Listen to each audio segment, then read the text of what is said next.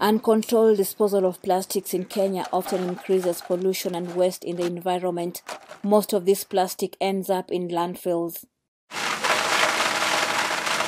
However, this month, national airline Kenya Airways launched a project to turn plastics to fuel.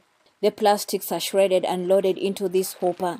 Heat breaks the plastics down into oil, which is refined into diesel fuel for ground vehicles. The company's chief operating officer, George Kamal, says at least 1,000 liters of fuel is produced daily.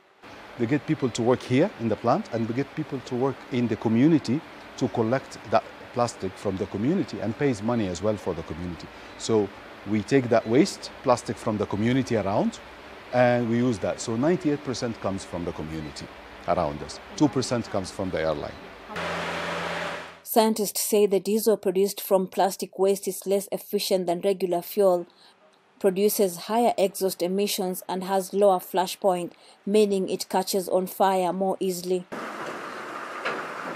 At the same time, oil supplies and prices are chronically uncertain, and Kenya barely produces any crude oil. So experts say creating fuel alternatives is crucial. You begin to change people to renewable energy, and then also cut the dependency on fuel, on the traditional hydrocarbon fuels.